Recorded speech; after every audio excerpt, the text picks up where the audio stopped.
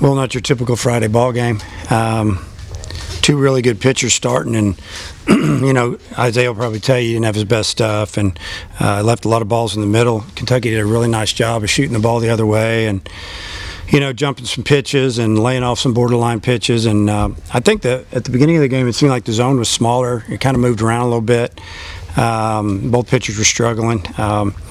But you know, we fell behind on a crazy play that I got a big base hit with the bases loaded and 2 outs, and you know, left fielder drops the ball out of his glove. Guys are advancing, he makes a throw. No, you know, 3-run score, and it doesn't look good for us. I think they get a base hit after that, and all of a sudden, bang, we're down pretty good, and we climbed right back into it. And then kind of the same thing happened again. They scored 3. You know, they got their guy kind of rolling again. They got a full bullpen, bunch of guys that can bring it a little bit, as you saw.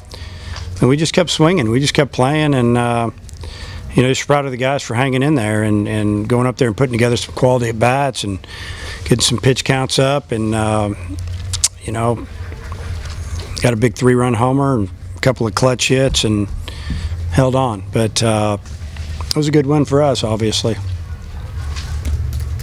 Nesbitt's had RBIs all year, but yep. 6 tonight is pretty incredible.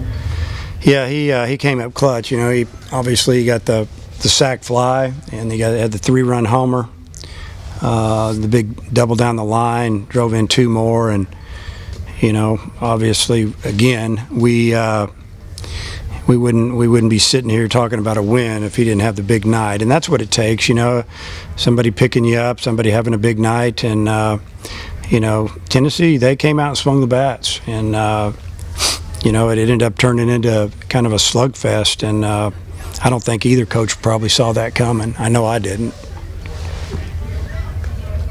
What did you think of the way Kostychuk and then Cronin were able to slam the door there?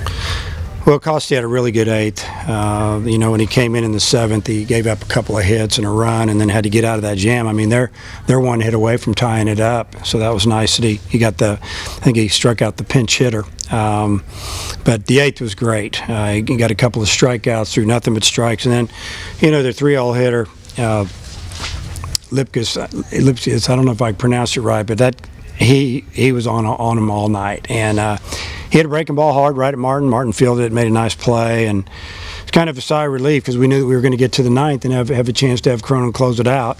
Obviously, I wish we would have scored a run in the bottom of the 8th. We got picked off second with 1 out and a full count, which they just ran a really good play, but it was a little disappointing.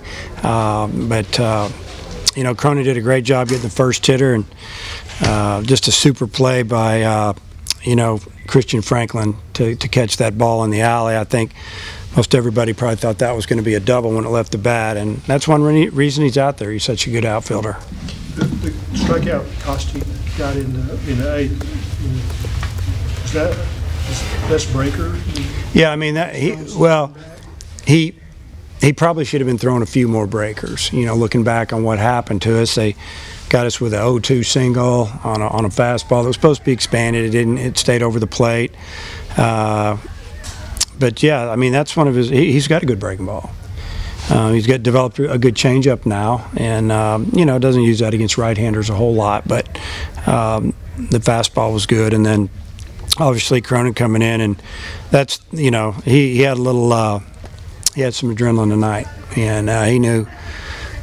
You know, there was a big-time save situation, a big game, and one that we had battled all the way back, and you know, he took control of that 9th inning. Is a good hard shoulder okay?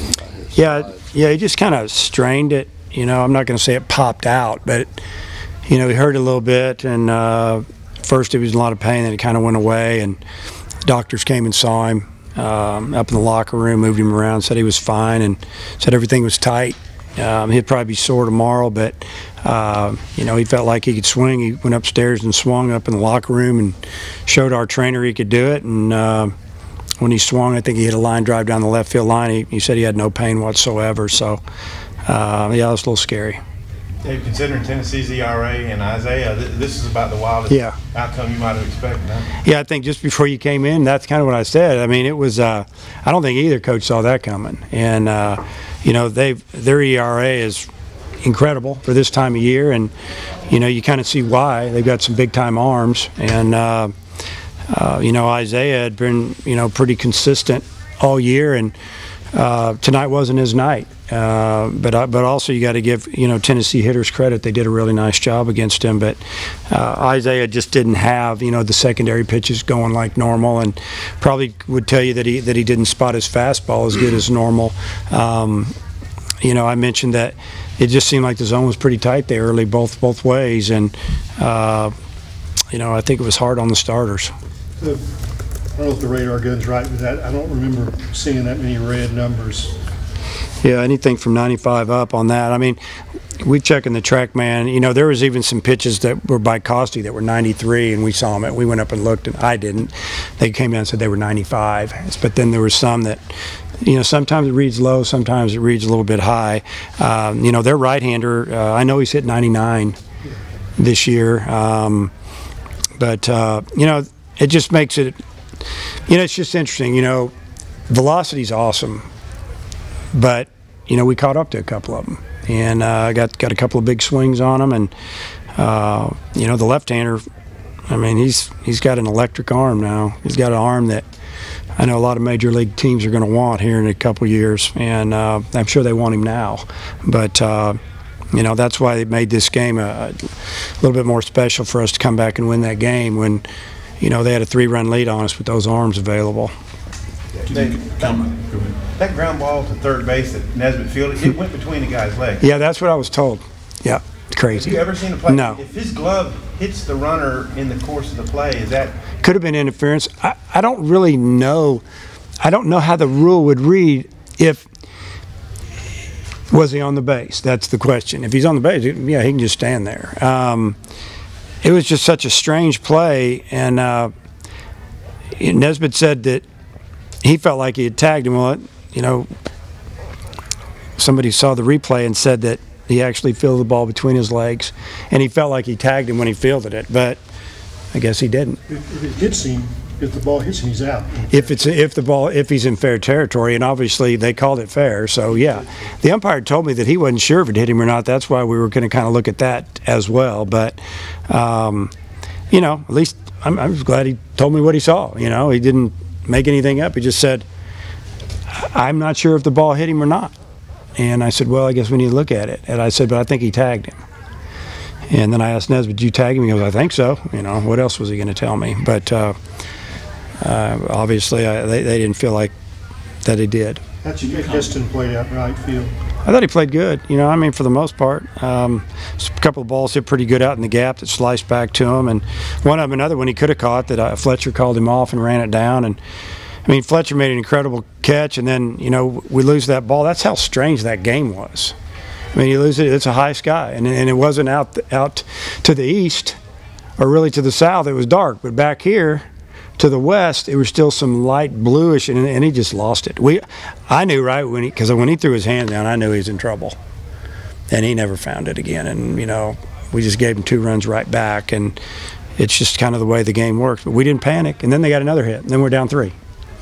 So we really, when you think about it, they hit the ball hard, but we threw a couple of them in there for them, and then that dropped in there, and we just kept fighting back. It was crazy. That was a crazy game. Can you comment about Opitz throwing Charleston out in that situation, and also the slide by Goodhart? Yeah, Charleston, he's a great base stealer. Opitz came firing out of there. I'm thinking that they thought that we weren't going to throw, that we were just going to arm fake, and they wanted to go ahead and get the runner to second, kind of get rid of the double play, because they went on the first pitch, so they felt something. And but we had throw through on right there, and he made a great throw, and that changed that whole inning. The game was tied at the time, I think, and instead of runners at first and third, or maybe second and third with 1 out, now we just need to get 1 out, which we got. And then the slide, he got a late break at second. Yeah, there's 2 outs. It took him a little bit too long to get going. You got to give credit to the left fielder, Solari. He made a really nice throw. They let it go, and it just rolled right into the catcher. But, what I was told, again, I haven't seen the replay, is that he slid and almost kind of lifted his arm, and he swiped and missed. And is that what you guys saw? So, I mean, hey, great job by Goodhart, because not only did that give us a 2-run lead, it allowed our next hitter to get a base hit, and all of a sudden we had a 4-run lead. He actually reached back and got the base. Yeah, I mean, that was a big-time slide. After that game the other night, you said Cronin's velocity was down a little bit. If you believe the gun, Yeah. it looked like it was really. No, it was up tonight. I don't know what the gun. We'll look at ours. 6. Yeah, I mean, he was bringing a little bit, and the other night not so much. So tonight, I just feel like that he had a lot of adrenaline going. I think he was frustrated the way it went the other night as well. He has something to prove, and you know, tonight he was back to his old self as far as velocity. He threw a lot of strikes as well. You mentioned Franklin making a good catch in the ninth. He had the double error earlier in the game. Is that just kind of a freshman growing pains? Well, you know, I mean, the ball in left field that he fielded, I mean, he just came up and the ball got away from him, went to the ground. That allowed the runner to make advance another base, and then he picked it up and he just threw the ball to, I guess he thought, to third base. Well, the third baseman was in the cutoff spot where he's supposed to be, and the shortstop went for the ball on the ground, and there was nobody at third base.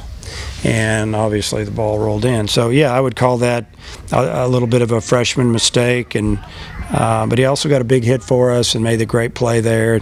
That's the thing about the game. That's what I told him. I said, you know, things didn't go our way, or we messed up, but you guys just kept fighting. And, you know, you created some innings, you got a couple big hits, and we won the ball game. It was a good comeback. Anybody else? Okay.